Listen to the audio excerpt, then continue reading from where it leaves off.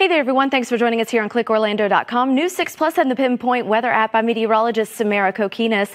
Fire danger is moderate all across central Florida today due to the fact that we have low relative humidity, no rain in the forecast.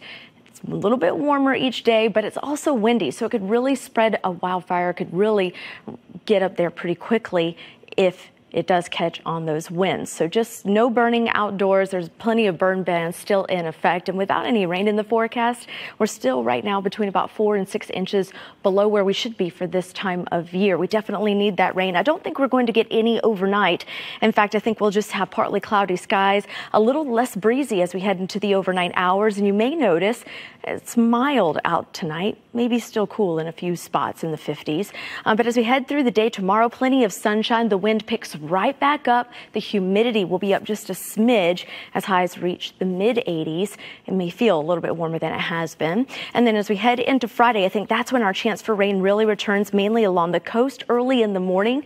And then some of that rain will make its way inland. But notice these are very isolated pockets of rain, increasing rain chances as we head into the weekend. And that is all courtesy of a cold front that passes by Saturday night going into Sunday. So ahead of that front, a few chances for rain, 30% with a high near 89. Behind the front, a little bit cooler and breezy with a high near 82.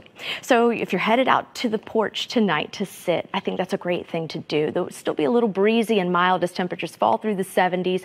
Your overnight lows settling in the mid to upper 50s, mainly north of Orlando, and then in and around the city, right around the lower 60s, closer to the coast, 69 in Melbourne, 70 for you tonight in Cocoa Beach. As we head through the day tomorrow, I did mention it's going to be a little bit warmer, so carry some bottles of water if you have to take your kids to practice. Your high temperature will be at 85, and it will be breezy with that east wind kicking at about 20 miles per hour. Now let's get you some results and show you your Pinpoint accurate 7-day forecast. Check this out. Keep the rain gear on standby, folks. You may need it Friday morning. High temperature that day, 86. Even on Saturday, which is Earth Day, a few scattered showers with a high right around 89. That cold front pushes through, and then behind that will be in the lower 80s for Sunday afternoon. Plenty of sunshine for the start of the work week. Still very comfortable there with lower humidity and a high near 80. Back to the mid 80s with scattered showers by Wednesday of next week. That's your Pinpoint accurate forecast. Thanks for logging on. You're now up to date.